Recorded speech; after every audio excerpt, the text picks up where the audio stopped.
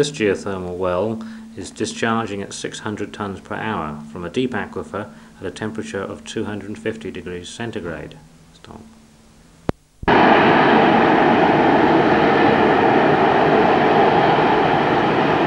Features like this are common in volcanic terrains, such as the Taupo volcanic zone in New Zealand, recognised as one of the most active regions on Earth.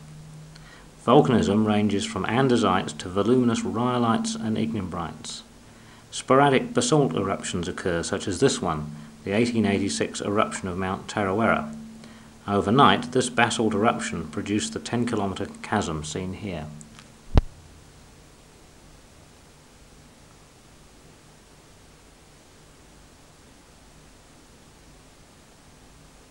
The eruption also destroyed the famous pink and white terraces of Lake Rotomahana and produced a series of hydrothermal eruption craters, like Frying Pan Lake at Waimungu.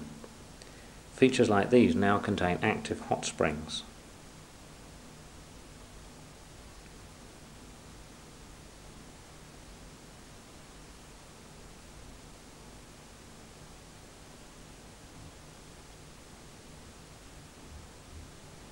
The volcanoes and geothermal regions occupy an extensional tectonic terrain revealed here by the Pyroa Fault, an active normal fault. Overall, the crustal extension here results in subsidence at rates of 5 to 8 millimeters per year.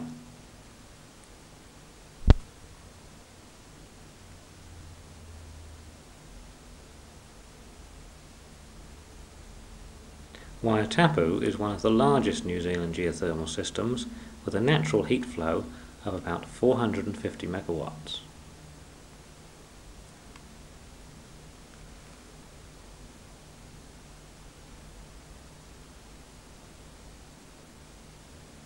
Most features in geothermal areas are caused by steam rising to the surface from boiling aquifers a few hundred meters below.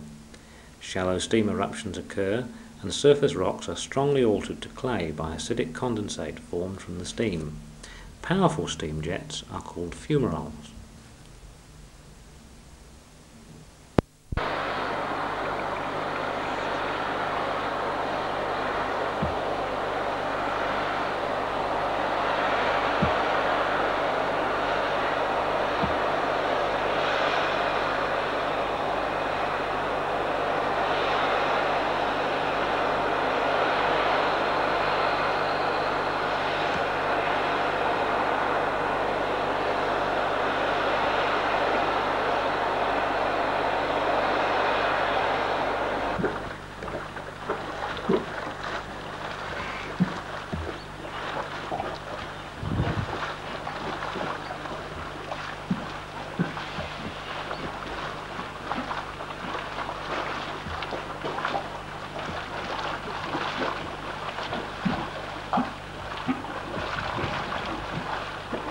Enlarge themselves by collapse and dissolution of rock by acidic condensate.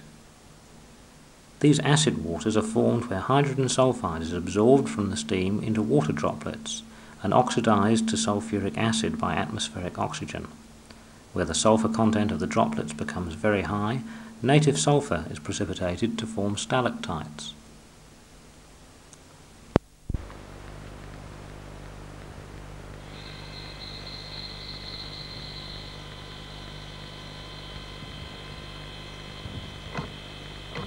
In contrast to steam-heated features, hot springs occur where water flows directly to the surface from deep aquifers.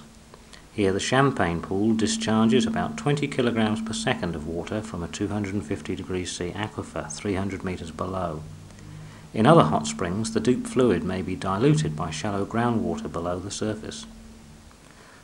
The water flow from Champagne Pool deposits amorphous silica to produce an extensive silica sinter terrace. The pool itself is 40 meters in diameter and over 60 meters deep. Chemical data suggest that in the boiling aquifer below the pool, gold may be actively depositing at 4,000 grams per year, about 100 meters below the surface. Champagne Pool itself was formed by a deep-seated hydrothermal eruption 900 years ago. Blankets the area around the pool.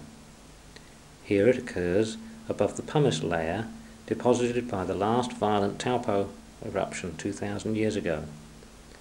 The hydrothermal eruption deposit contains large hydrothermally altered blocks set in a fine-grained matrix. Clast sizes are variable and provide evidence of depth of origin.